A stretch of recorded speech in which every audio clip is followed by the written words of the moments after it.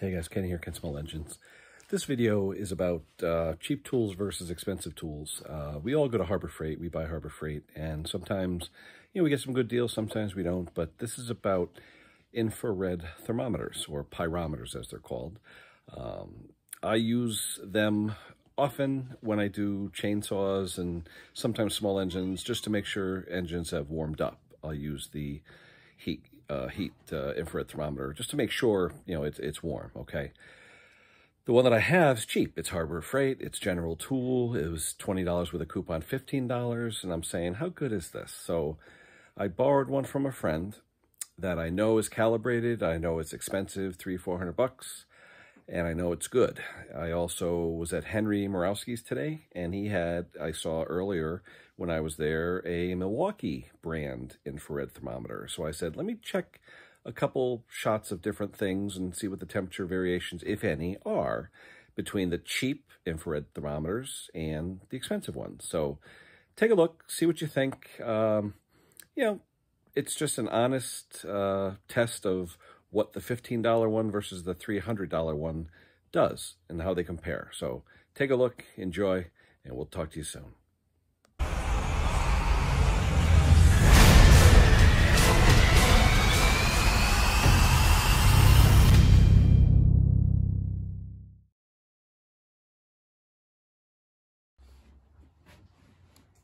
Hey guys, Kenny here. We're going to do a thing today on infrared thermometers. And I know a lot of you guys go to Harbor Freight and buy the General Tools thermometer that's $20 with a discount coupon, $15, and that's great. So what I'm going to do is I'm going to compare a Fluke, which is about $300 to $400, to a Milwaukee. What's a Milwaukee, Henry? About $100? Yeah, just under 100. Okay, so about $100 for the Milwaukee, and then when I go home, I'll do the General just to see what it goes. But this is one, a friend of mine's got a company, and he does a lot of electronics and stuff, and they use them a lot to test for failures and stuff like that. So anyway, I'm just going to shine on a couple things. We're going to see what's going on. So let me take the Fluke first. All right, we got the laser there. 65.8, shown on this aluminum housing. 65.8. Let's try the Milwaukee. 64.6, 64.4, so about 1.5 degrees difference. Let me try it on a couple more things. Let me try the floor. 63.1, Milwaukee. Ooh, 61. Wow, three degrees difference. Wow. Huh. Interesting. What else? What else is a weird? Oh, anything that's warm, Henry? Oh, how about the TV monitor? You think that's warm? Let me see if the TV. Let me see what the TV monitor looks like.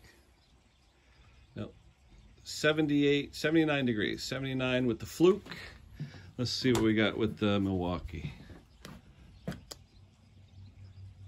76. Oh, 3 degrees. So yeah, about 3 degrees. That's interesting. About 3 degrees difference. All right, so that's Milwaukee versus Fluke. It's showing about 3 degrees cooler with the Milwaukee. So then when I get home, I'll do the General Tools gun and we'll see what that is. I mean, 3 degrees isn't a lot, but I'm just saying, you get something that's $400, something that's $100, and I'm going to show you something that's $15, and we'll see what the difference is, all right? All right, guys, we'll be back soon. Actually, I'm going on the stream live now with Henry. We'll catch you in a little bit. All right, guys, Kenny's home from Henry's, and I'm going to test the Model 66 gun from Fluke 66 infrared thermometer against the cheap General Tool Harbor Freight $20 with coupon $15 infrared thermometer. So I'm going to shine it on my bumper and see what I get. All right, so let's shine it on the bumper. All right, we get 66.7. All right, let's try it again. 66.7 to 67.1. All right, 66.7 to 67.1. See what the Fluke tells us. 70.3. Let's try it again. 70.4. All right, well, I think if you look at the guns, this one and the Milwaukee were 1 to 3 degrees cooler than the Fluke. So there's 3 degrees difference. This one I know is a professional gun, and I know it's calibrated, so I know it's dead on. So these here, while they'll give you readings, don't get me wrong, and it's probably consistent in what it does, it is slightly different from 1 to 3 degrees from a professional infrared gun. So they're good, don't get me wrong. If you check something 2 or 3 degrees either way, when you're talking hundreds of degrees, is it going to make that much of a difference? No. But if you're looking to pinpoint within decimal degrees or 1 degree, you may want to invest in an expensive Fluke meter. So just so you know, $15 at Harbor Freight was coming up with the same readings that that $100 Milwaukee gun was. So you know what? For $15, yeah, I think it's a good buy. You know, look on the side of this thing. It's got the chart.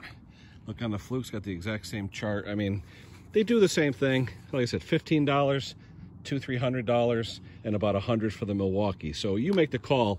But you know what? For $15, a quick check, I think this General's worth the money. All right, guys, that's it for me. I'll talk to you soon. I know someone's going to say, oh, you only checked one thing. Why don't you check something else? Okay, I'll check something else. All right, here's the General. Let's see what we got. 56.8.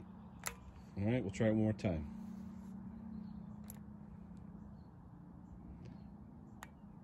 56.6, 56, 57.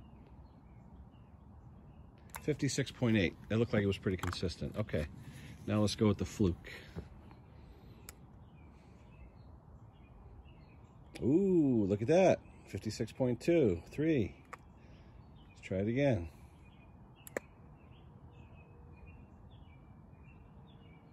Wow, look at that.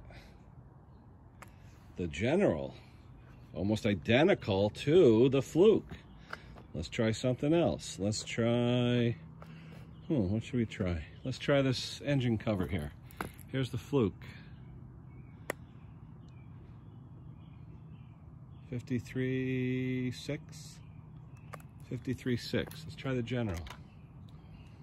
I wish I had the Milwaukee here, but that's at Henry's house.